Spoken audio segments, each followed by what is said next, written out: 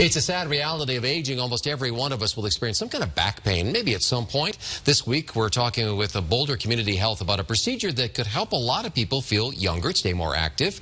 Boulder Community Health is participating in an FDA clinical trial to study a new procedure for spinal degeneration.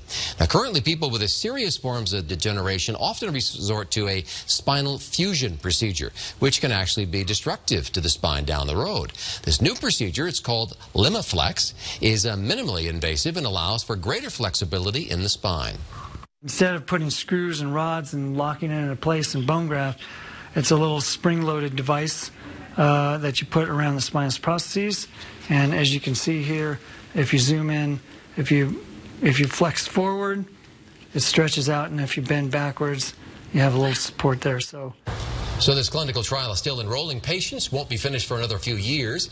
The doctors there say that all the patients they have so far have reported great outcomes thus far. It's interesting. It's like a little shock for your back. A little spring there. Yeah. Well, coming up.